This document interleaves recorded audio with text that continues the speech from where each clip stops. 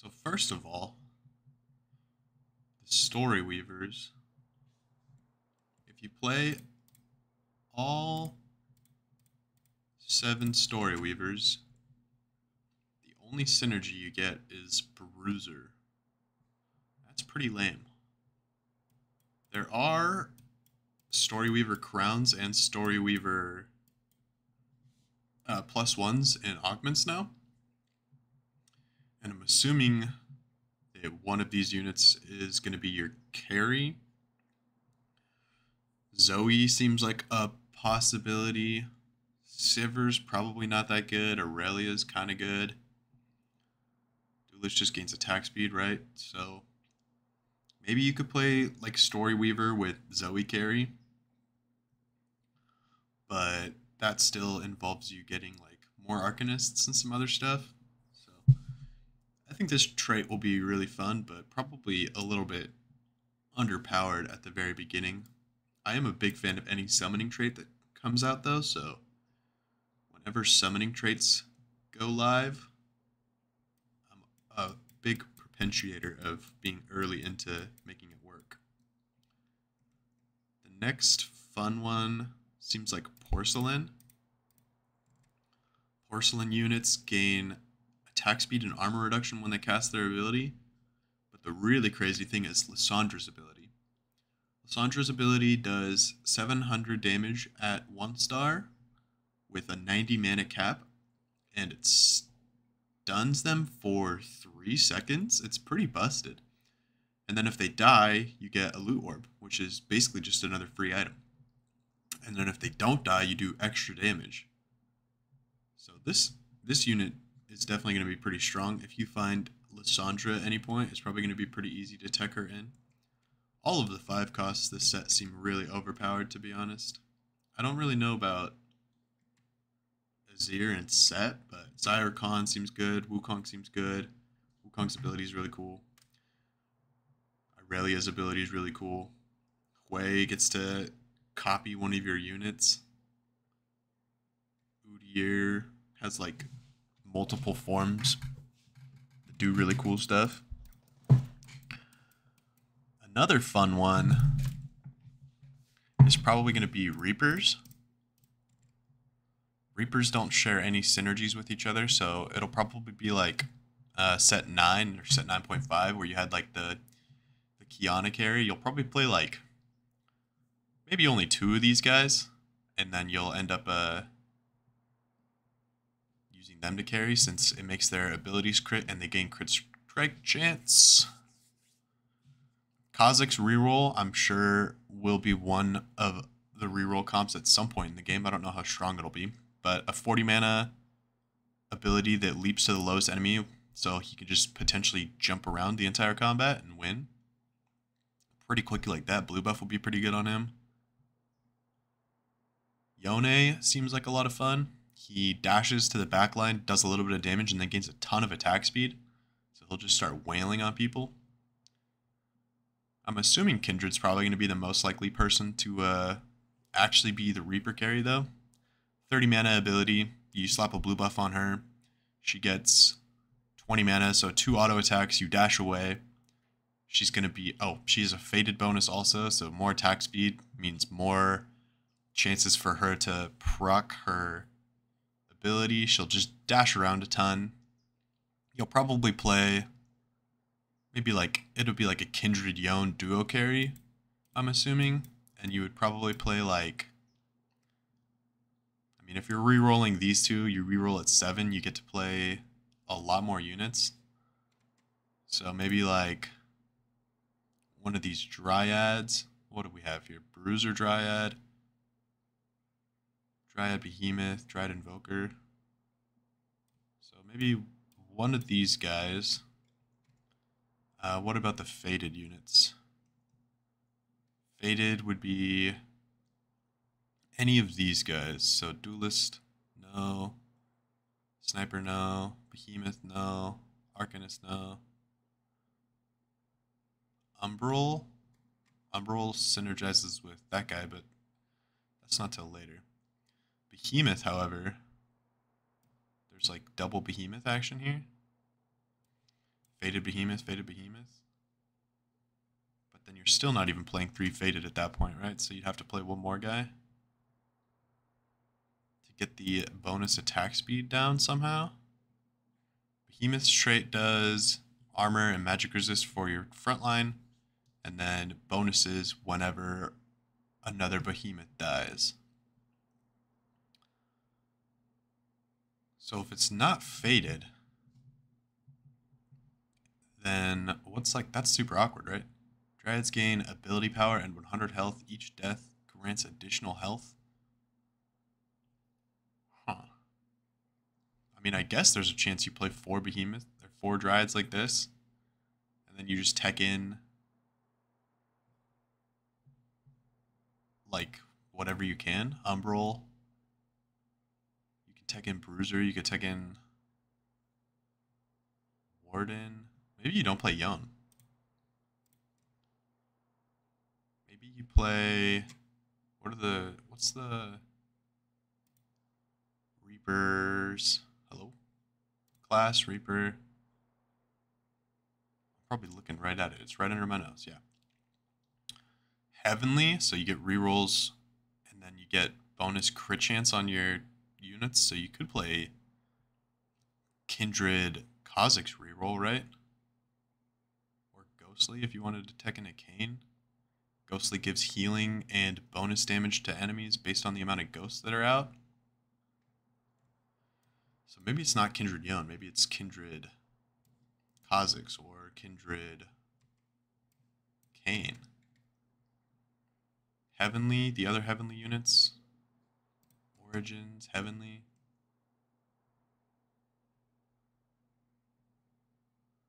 Behemoth, then you go Synergy here. Or Arcanist. Duelist. Altruist. Okay, so I mean Malphite synergies here. Now you're 1, 2, 3, 4, 5, 6, 7 units, but that's awkward because you're not actually going to play 2 Kayns, right? I mean, you're not going to play this guy, right? So what if you don't play this or this, and then you look for Ghostly units? Ghostly units is a class, I'm guessing? Or is it an origin? Oh, it's an origin? Ghostly? Sniper, Bruiser. Okay, so here's Ghostly Bruiser. Now you're 1, 2, 3, 4, 5, 6 units in. You don't have to reroll for Rek'Sai, you're just rerolling for Kindred and potentially Kayn at level 7. And then you get one more, you get a Behemoth? Is there a Ghostly Behemoth? That would be crazy, right? Ghostly Sage, Ghostly Reaper, Ghostly Warden, Ghostly Behemoth? Oh. So that has a lot of synergies right there. 4 Dryads, 3 out of 2 Ghostly, which kind of awkward, but you get Behemoth, you get Bruiser, and you get Reaper. And technically, even though you don't get the 4 Ghostly cutoff, you could always go up one more level, put in more Ghostly. And having 3 Ghostly units does still impact the board more effectively. Makes them take more damage. So that could be interesting. I'd love to see a Kindred Carry comp work. You could always drop a Dryad also, but I'm assuming getting more AP and stacking up the Kindred health bar could be pretty strong. Because then you put like, what, you do like a blue buff, and then a healing item, and then you already crit, so you don't need a Jewel Gauntlet, which is insane. I think her ability does magic damage to 2 different enemies. So, like, in theory, you could always do, like, a Hodge, so you have more crit chance, or maybe a Nashor's Tooth, since you get the attack speed bonus list from that. You ult a lot more often. Maybe Giant Slayer. Plenty of cool items you could put on her for sure. Oh, there's a clear board button? Okay. Little 2-cost reroll comps, always fun. The next one I think will be fun This freaking Bard, dude. Where the frick did Bard go? What is his class type? He's a faded unit, right? He gets the Mythic. It's called Mythic. So Bard's ability and Trickshot, Mythic Trickshot, for the next 6 seconds, attacks instead for 2 meeps, each dealing bonus physical damage and bonus magic damage. Mythic gives us attack speed and ability power based on the amount of units in. And Trickshot means that your ability will hit an additional unit. So I could see Bard being a potential like Ginsu's holder, right? So you would go like Ginsu's, Hextech, Gunblade, and maybe even just like a second Ginsu's, or maybe a crit option. You get like +1, but it definitely looks like this. Maybe even like a Giant Slayer, since you get attack speed, attack damage, and ability power. Helps you get through the front line. And then who do you play in combination with Bard? You definitely play one more Trickshot. Not snipers, one more Trickshot. If you're going to reroll at level 7 for the 3-cost Bard, then you're either going to have... Probably don't want Storyteller. Maybe it could be Fortune. What does Ink Shadow do?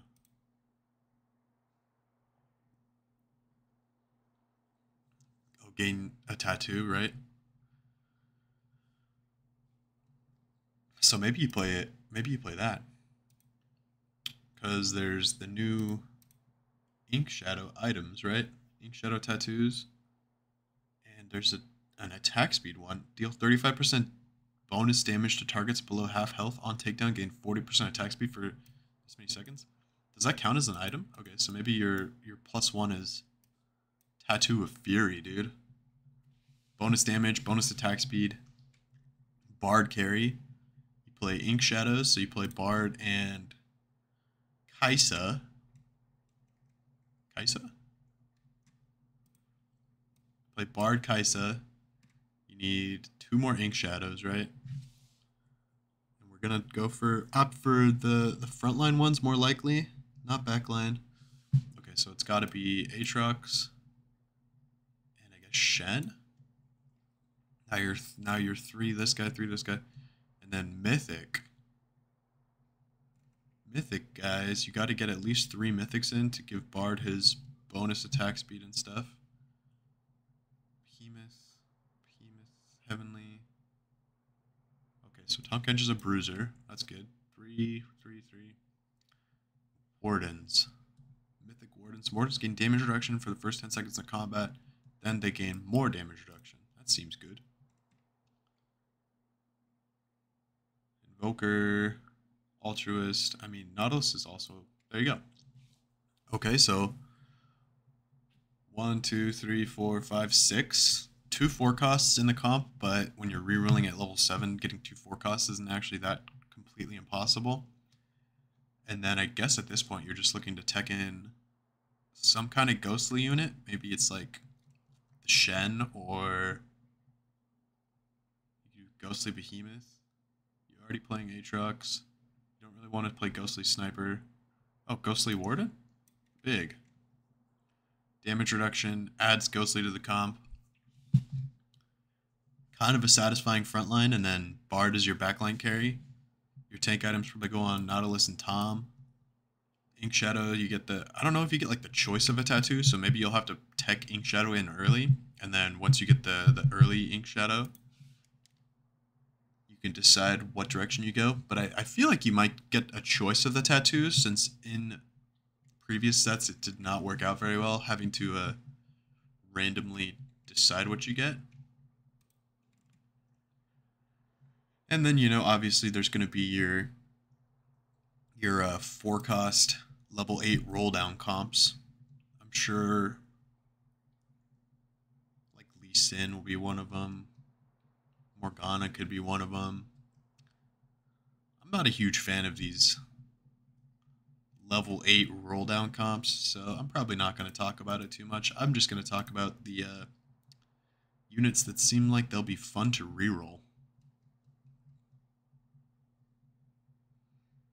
We've already got a 2-cost potential reroll and a 3-cost potential reroll, so we'll try those out once we get into the PBE servers tomorrow or the next day. I'm not super sure who else I saw that could be really good though. Maybe you could do an Arcanist Lux reroll game with Porcelain. Fire 2 lasers. I mean, that's probably not that good. 1-cost reroll in Kha'Zix. What wasn't there like a Sivir? Gain 80 attack speed and grant attack speed to allies. So she's a support unit. She's not actually a carry unit. So she could be good in place of that Kaisa for that Bard until you get later into the Bard comp. Oh yeah, Kog'Maw, dude.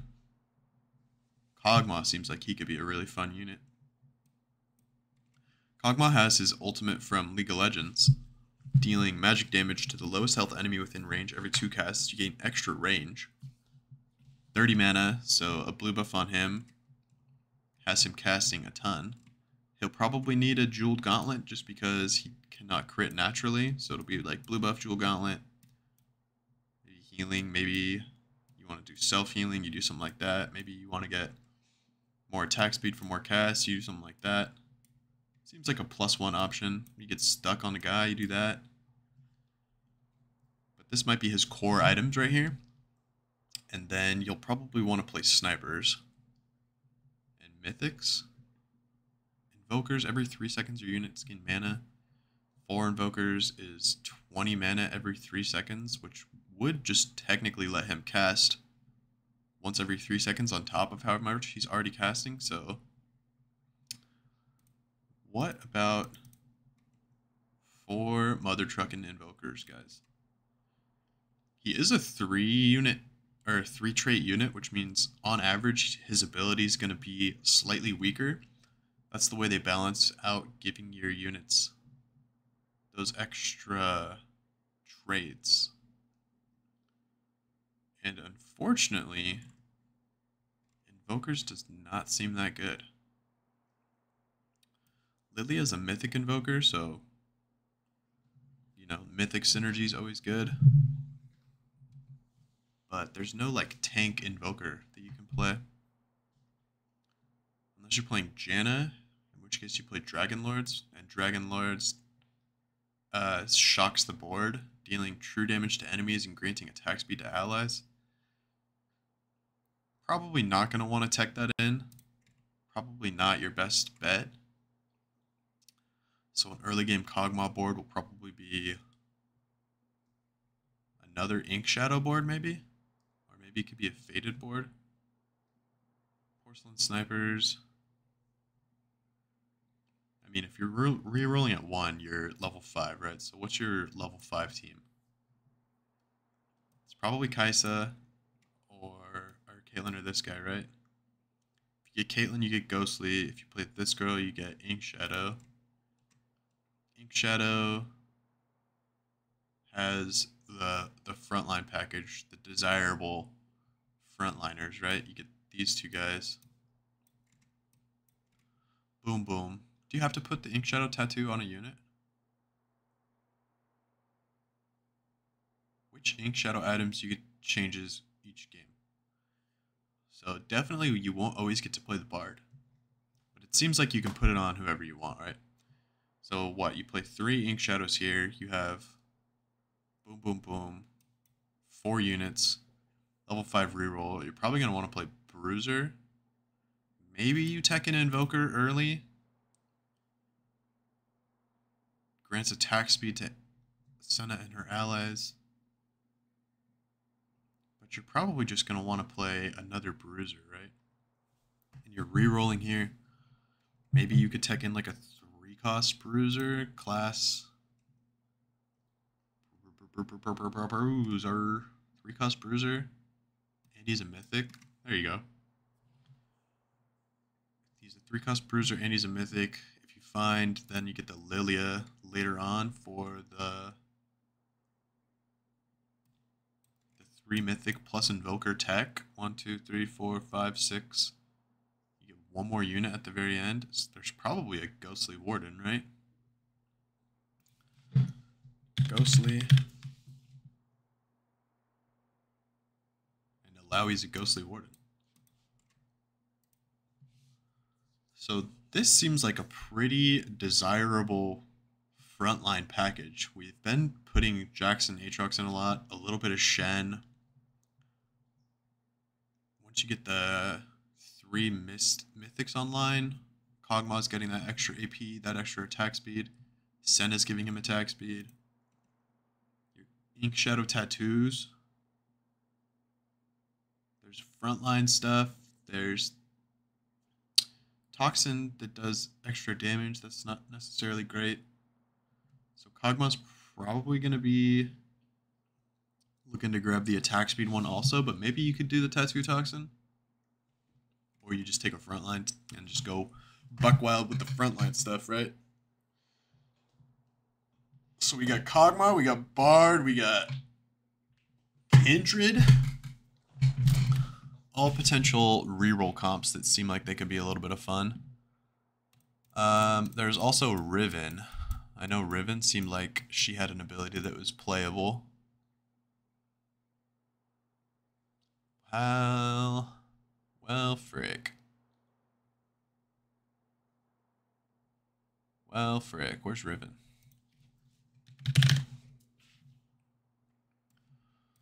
Riven is a Story Weaver, an Altruist, and a Bruiser. So, actually, maybe Riven sucks. 2-cost reroll in the Story Weaver. So, what if you play 5 Story Weavers with Riven? Because then Kayle gets her upgrades. And Bruiser was the one synergy that you got to keep with Story Weavers, right? So level 7 reroll. Bruiser. Does she want Arcanist? No, she does not really want Arcanist for the extra ability power. Garen. Sivir's extra attack speed could be good. Self and adjacent allies, so you're never actually going to get the attack speed from Sivir, huh?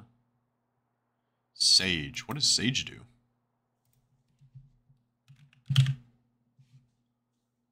Sage. Class. Allies in the front 2 rows gain Omnivamp. Allies in the back 2 rows gain ability power. Oh. So Sage is cool. But to play 2 Sages...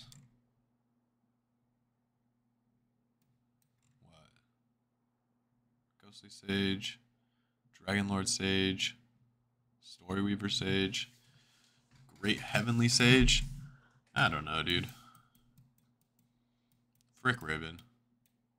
There's probably going to be a cool Riven comp, but I'm not smart enough to figure that one out yet.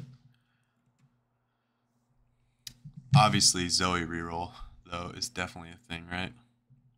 Zoe reroll. Play a couple of Arcanists. Maybe you play Story Weaver. She's Fortune also, so maybe you get to tech in Fortune for a little bit. She seems like she'll be like a high skill capped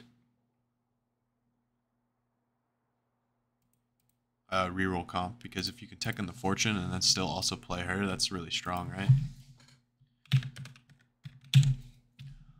Let's see. Arcanist has a 2, 4, 6, and 8 cutoff. There are 1, 2, 3, 4, 5, 6, 7 Arcanists in the game. And you get an Arcanist emblem from... what's it called, you know? Arcanist's only synergy is Porcelain by default, but you're 1 off of Faded, and Neeko is a heavenly unit. Heavenly unit, mythic unit. And her heavenly bonus is what? Hello? Heavenly bonus Neeko, please. Origin, heavenly Neeko.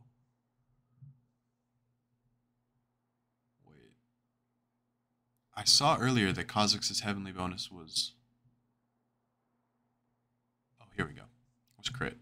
So Neeko's is HP for your team, which means you get more HP the more... You get 2 stars, grant 50% more. 3 stars, grant 90% more.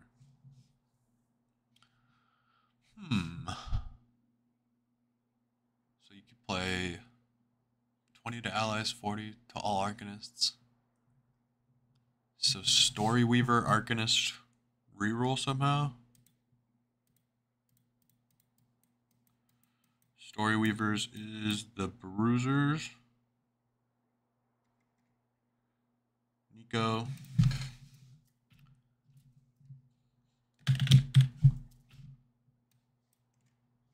Arcanist, Neeko's, 2 Story Weavers. So then you get Galio, and you get Riven for 2 Bruisers. There's your front line. Altruist.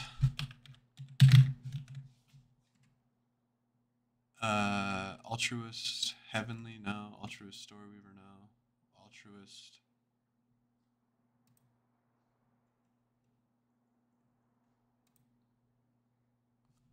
The only other Altruist is Soraka. Soraka's Heavenly, so there you go. Bonus Heavenly. A little bit of healing action, a little bit of extra AP on her. 1, 2, 3, 4, 5, 6 plus Kale. So Kale would go like in between these two with the bonus AP. She's basically just a free, what's it called, item. And then you're looking to play one more guy. Is there a frontline Porcelain? Yeah, a Moo, right? I don't think I can spell porcelain. Porcelain.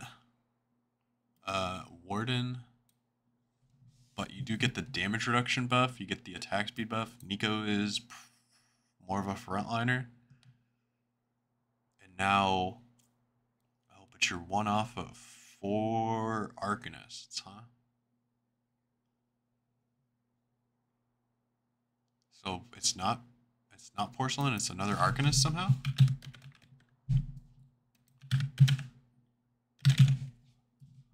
If it's not him, and it is one more Arcanist, well, you're not really getting anything that we're super happy about here, are we? Faded, kind of whatever. So, Ghostly, kind of whatever. Arcanist Alawi, kind of cool, frontliner, technically. Obviously, yeah, Lissandra Cap on this board is cracked, dude. Because you get Porcelain, 4 Arcanist. Zoe Reroll. So if you hit a Lissandra early, this is definitely possible, but you need Lissandra for this comp to really start to come through. And I feel like Zoe's a kind of a cool unit. Extra bounces, extra kills. But I think the other units, the Kog'Maw, the Bard, and the other girl, the Kindred, will be more likely to be units that I'll go for rerolling first. Until I find that super early Lissandra, in which case we're just going all in on that. Heavenly will be fun to figure out how you can tech that in. Once you figure out how to tech in Heavenly later, that'd be sick. But anyways, that's all I'll go over for now. Later on, maybe we'll talk about some more potential reroll comps that I'll be playing once I get access to this new set. Peace out.